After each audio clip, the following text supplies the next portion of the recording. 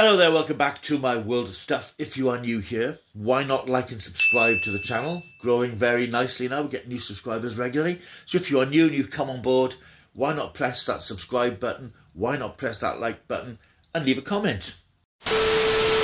Right, this video is something that I was thinking about for a few weeks. I've been umming and ahhing over doing it.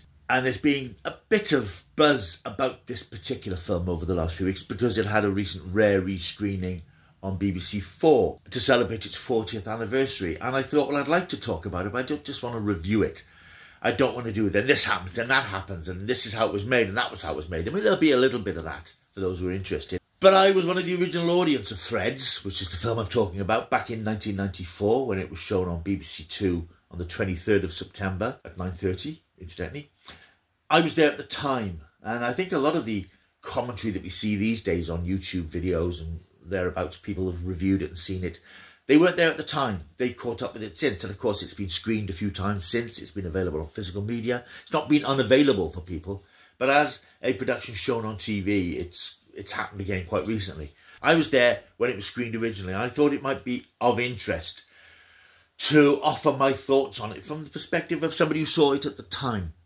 Now, as far as I'm concerned, I've been a massive fan of post-apocalyptic fiction for decades, and I can actually pinpoint where that really started. It was a confluence of events in 1975. I'd just gone to college to start my A-level studies, and they had a very well-stocked library full of science fiction books, and I was interested in science fiction, and I wanted to read some of the classics, but I'm not really a big fan of sort of space science fiction and alien planet. I'm more interested in stories about the human condition and how ordinary people deal with the extraordinary. And that's the sort of stuff I gravitate towards. I knew of Day of the Triffids because I'd seen the slightly shonky early 1960s film starring Howard Keel, which is all over the place in terms of the story. But I still like the film because I love the story so much. I read the book. I took the book from the library. I absolutely adored Day of the Triffids, and it remains probably my favourite, most read book even now. I know it's not necessarily fantastic work of English literature, but I think it's an important work in the history of British science fiction writing. At the same time, more or less the same time, in fact, the BBC launched or had launched their post-apocalyptic, post-plague drama Survivors, which again remains a favourite TV show of mine. And there'll be a video coming up on that before too long, hopefully. A 3-season series about the after effects of a virulent plague, possibly man-made, the show never makes that clear, that wipes out 99% of the world's population. And it focuses on a core group of survivors, hence the title, living in rural England, trying to stay alive, not against monsters, not against zombies or aliens or anything sci-fi like that, but just trying to stay alive against human nature when people turn on people just to survive, just to eat, just to live. And I've had that sort of enduring interest in those stories ever since. The idea of society collapsing and all the things that support society collapsing. Especially these days when we have this incredible infrastructure of technology that keeps us all bumping along. You do sort of think, what would happen if that suddenly stopped? Where would we be? So I'm drawn to those sorts of stories, and I love the imagery that you can get these days on big budget films and TV of deserted cities and overgrown cities and the chaos left after society moves away or is removed. And I just think it's haunting. It's very morbid, I suppose. It's a morbid interest, but I find those stories fascinating, stories of the human spirit in times of impossible and extreme and unthinkable adversity. Threads tells a different story. Threads tells a story that's all too possible. It doesn't focus on alien invasions. It doesn't focus on plagues and viruses, although that's not quite so fantastical as it was once when you consider COVID. It doesn't focus on natural disasters that bring the Earth and people to its knees. It doesn't focus on asteroids crashing into the Earth. It focuses on man destroying himself, and that's a very real fear. And one of the depressing things about Threads, one of the many depressing things about Threads, is that that threat is still as pertinent now, possibly more pertinent than it was back in 1984 when we were living in the shadow of the Cold War. As I said, I'm not going to talk too much about the story because it isn't about story, it's about what happens. And Threads is the story of what would happen if there was a nuclear war and the UK was caught in the crossfire of a war between the USA and the Soviet Union. And as I said, I sat down to watch this because I was interested in these sorts of things. And I've always had that sort of background awareness of nuclear weaponry and nuclear war. We all know about Nagasaki and Hiroshima and how that brought World War II to an end. But this shadow of nuclear Armageddon has hung over the world ever since, and it's still there now, possibly looming larger than it has for many years. And I sat to watch Threads, and I can't remember now what the pre-publicity was, what the build-up had been. I'm sure there'd been magazine articles and newspaper articles and things on TV about it, but I can't remember that preamble. I just remember watching this 90-minute film, and I think there was a discussion programme on BBC Two afterwards. But I sat and watched this thing, and I suppose it's fair to say it terrified me. It really disturbed me. It shocked me. And I know I sat there at the end of it, stunned by what I'd seen. Because all these post-apocalyptic books and TV and films and things, there's usually a shaft of optimism, a shaft of light, that people will come through this and humanity will prevail and humanity will survive and create a better world. We don't get that in Threads. It's as bleak as hell from beginning to end. And that, over 90 minutes, has an incredibly oppressive effect upon you.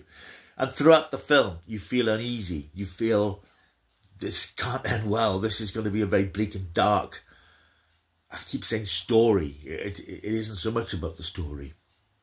It's about the visuals, and it's about what it depicts and the reality of it, using proper research material to say, well, look, this is what would happen. There's a voiceover, there's ticker tape across the screen telling you what's happening now, the effect of the bombs going off, what's happening as the situation deteriorates. Basically, we're in a period where there's massive tension between the East and the West. 'Twas ever thus.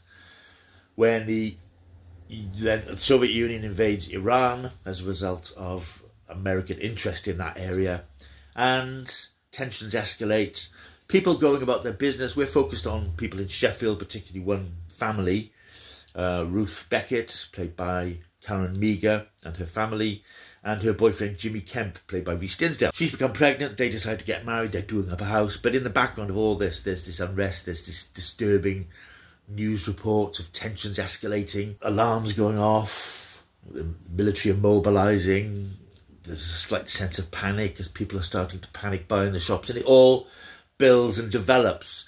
And we see a group of government officials in this sort of bunker. I'm not sure if this is under Sheffield, but it's a sort of government bunker where they're trying to keep things ticking over. The title Threads, of course, relates to the threads that bind society together and how they collapse in catastrophe. And when the unthinkable happens, it is possibly the most chilling, upsetting sequence ever shown on television. The bomb goes off above Sheffield, because the film was made with massive cooperation of the people of Sheffield who worked as extras, and they were very much involved in this. I think they're very proud to be involved in a production of this type. You see these people scurrying back and forth, screaming, panicking. That one memorable scene of a woman who loses control of her bladder, and the terror, the dawning realisation that this has happened, this bomb has gone off, this wave of destruction, and you see buildings destroyed, you see milk bottles melting, you see bodies burning, animals burning, the chaos and carnage that's created. And then we focus on Jimmy's family and Karen's family as they try to hide in these rather ludicrous little protective spaces that they built for themselves in a cellar or behind doors propped against the wall. It makes you realise how pointless that protect and survive stuff that used to be around is. You know, hide in the cellar and keep yourself locked away. And a lot of that is fed into Threads. So as a youngish man, I'm not going to say how old I was in 1984, who'd experienced a lot of sort of horror and science fiction over the years and gone through a lot of these things, but was very much interested in apocalypse type scenarios, this brought me up short and made me think, well, wow, this is the reality of it. This is what it would be like. There were precedents for this sort of dramatisation, of course. In 1966, BBC made I think it was a 40-minute TV episode movie called The War Game, which was considered so terrifying and so disturbing it could not be shown. And it wasn't shown until decades later. I think it was shown on BBC Two or BBC Four. And that is chilling, that is disturbing, but it ain't got nothing on Threads. And Threads itself came the year after a ABC film in America called The Day After, starring the late Jason Robards, which is also very affecting, but it has a little bit of Hollywood sheen to it. It's quite raw by American standards. It isn't as raw and unnerving and honest as Threads, because Threads just says, look, society is brought together by all this stuff. If this stuff is destroyed, everything falls apart. And this is what happens. There is no light or shade in this. There's no hope. It's bleak. It's dark. It shows us the reality of a nuclear winter where the nuclear bombs go off, send these huge dust clouds up into the atmosphere which blot out the sun for years. Starvation, disease, radioactive illness, privations. It depicts all this. People with terrible injuries from the blast. People who are, I wouldn't say fortunate enough to survive, because I think in a real life situation I'd want to be vaporised. I wouldn't want to live in a world like that. Martial law, looters being killed, people scavenging, eating rats. There are some really affecting and horrible sequences that you remember now. Particularly haunting is when Ruth leaves the family home. She's looking for her boyfriend Jimmy, who we never see again. And she sees the devastation. She sees the ruined building, the burning creatures, the fires. And this one haunting sequence of this scarred woman holding what's clearly a dead baby, and her eyes, the haunting way this woman's eyes follow Ruth as she walks through the ruins. So yeah, my reactions to this were absolute numbness, I think. A sense of numbness that this is what it would really be like. There's nothing glamorous about it. There's nothing exciting about it. There's no heroes who ride in to save the day and offer a optimistic hope for the future. It's just grim. And of course, what's even worse perhaps are the events that we are shown post-apocalypse, where we see Ruth now as a mother of a child eking out an existence in a half-light, a post-nuclear half-light. The world is a barren, desolate place. There's been some semblance of electricity restored, but it's, we're in a feudal society where the population of the UK is said to be between 4 and 10 million, basically a feudal population. And people are eking out a pitiful existence, trying to grow crops on radiated land.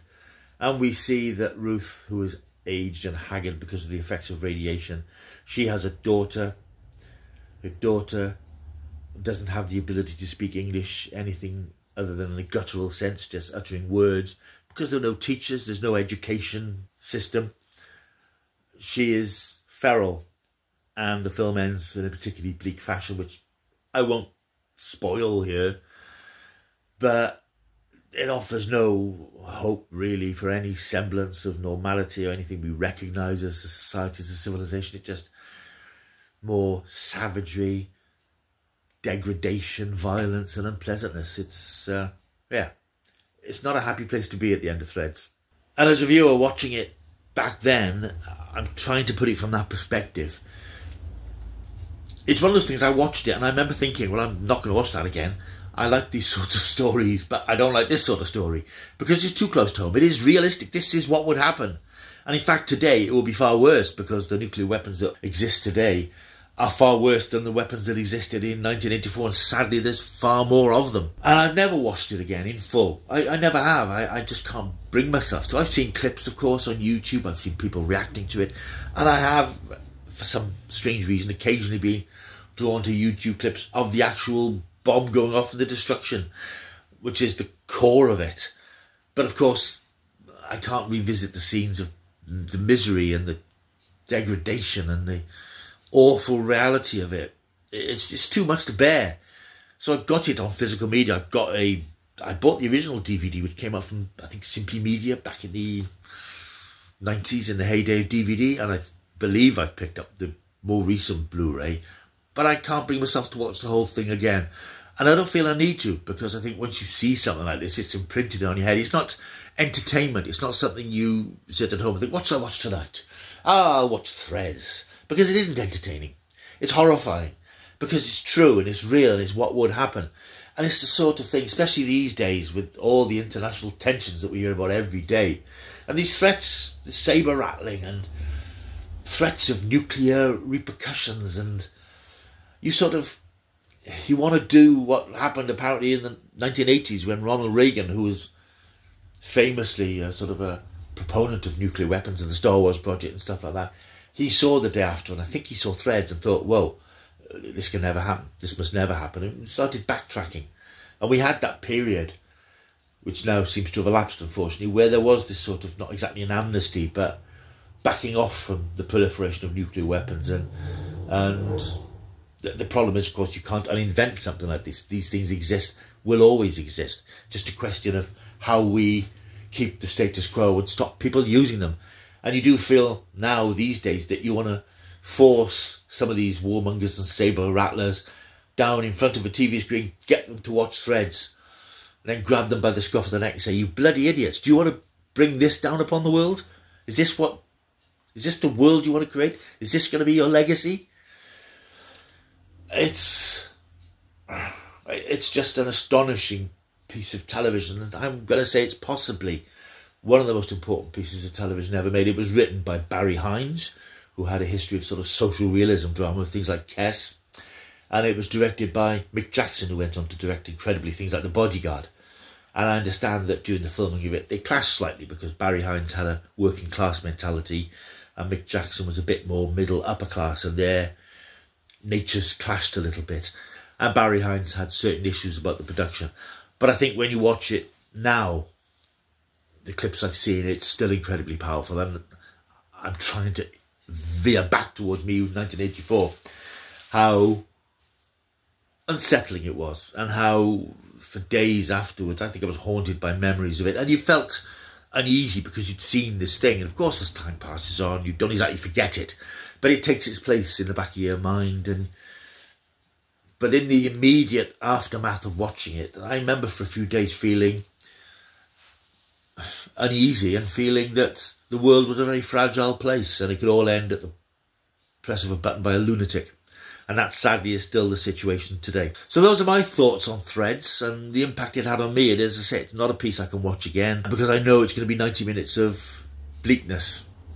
And I think in the world that we're in today, it's not something that you want to sit and watch out of choice. But I think if you've not seen it, you need to see it. Because I think if the human spirit, if the human voice can change anything, can have any impact. And I'm always dubious about protesting and organised petitions, whether that stuff can make any difference. But I think when it comes to nuclear weapons and the apocalyptic results that come from the use of apocalyptic weapons, I just think that if people rise up enough and say, no, this isn't good enough, we don't want this threat hanging above our heads, maybe it's a bit fanciful to think that we can make a difference. But I think we need to try and make a difference because none of us want this to happen. The world is a bleak, dark place. Life's not always fun. But whatever life you're living is better than the life that Threads promises us. And Threads, 40 years on, it still lingers in my memory as something that was a stark, bold and disturbing piece of television, and it still is. Right, thank you for listening to my rambles about Threads. You'll have noticed I haven't put the credits on either side because it didn't seem appropriate to have jaunty music and jaunty title sequences when I'm talking about something as dark and horrifying as Threads. But I would be interested to know what your thoughts are. I'd be interested to hear from people who saw it at the time, because I know a lot of my viewers are of an age. And anybody who might have seen it on its recent screening. What effect did it have on you? What do you think about it as a production? What do you think about what it's saying? And, what impact did it have on you then and now? Because I can't imagine anybody walking away from Threads and thinking, wow, that was great, I really enjoyed that, because it's not that sort of thing. So yeah, please leave a comment down below. Let me know what you thought of Threads. Right, please like and subscribe and all that sort of stuff. I will see you soon with hopefully some slightly more upbeat and life-affirming material. Until I do, keep taking the stuff.